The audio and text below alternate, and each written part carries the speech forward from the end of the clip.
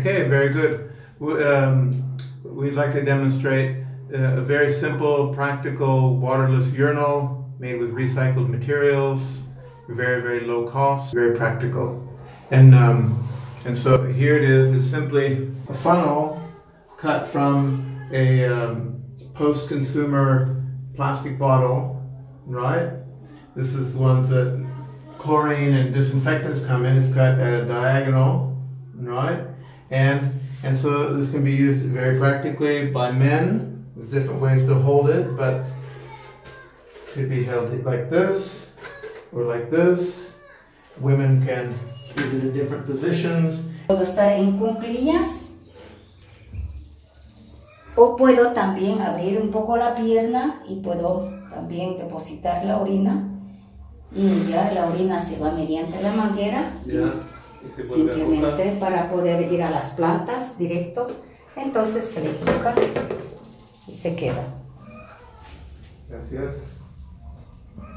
And it adapts to any height, right? A taller person is holding it up higher, a shorter person is holding it down lower.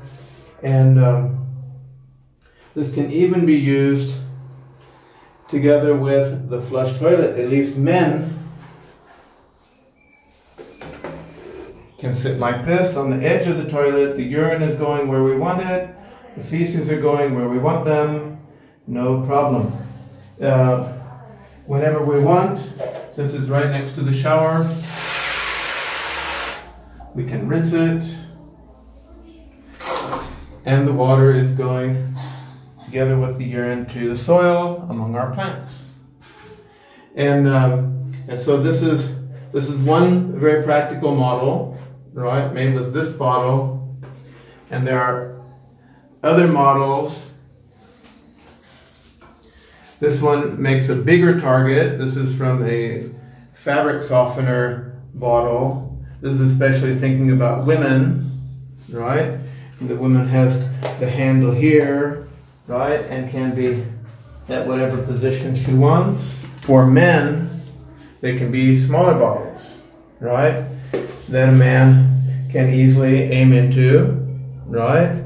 The penis isn't touching the edge. You have a finger between the penis and the edge, and it goes into the same hose. This shampoo bottle is excellent, right? And it's even golden, like the liquid gold that's going in, right? So very practical. A detail on the connections here. It's a little bit of a challenge to connect from this size mouth to this size hose, but the trick is to cut a piece of this plastic just the right size and to fill all the space in here with silicone caulking, right? And one of the other tricks when you do this is you put a stick in the hose that just barely fits in, so it's holding it very rigid until it all dries, and then the next day you can pull the stick out, right? And another important detail is this piece of plastic mesh. That's to keep garbage from going in and plugging the hole. And yeah, so very practical, very simple.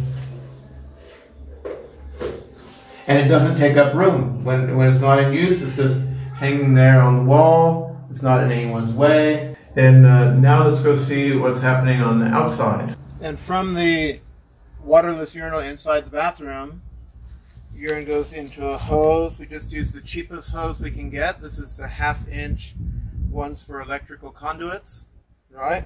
It's down here under the ground, and it's going along here and here, ending there. We're going to be planting plants here. There will be plants. They're not planted yet. And about every 50 centimeters, we make a little hole for the urine to get out. That can be with a knife or a nail or red hot, different things. Even it can be a saw. You can saw just to where it's breaking through to the center, and it's just maybe 10 centimeters below the surface. Here's a little bit. It's a little bit higher, right? But it's, you know, it's near the surface. soaking in right in the active zone where all the roots are. And so there will be beautiful plants here very soon.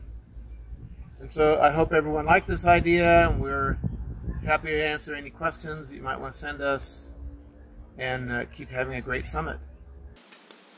We just need a carefully selected plastic bottle, cut the right way, a hook, some flexible hose. The plastic hose through the construction the way they do electrical conduits.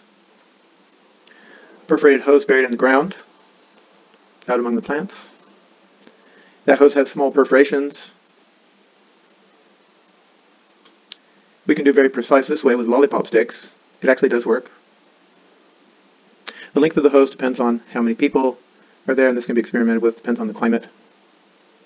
All of this could also just run into jugs and tanks like the rich earth people do, so no problem.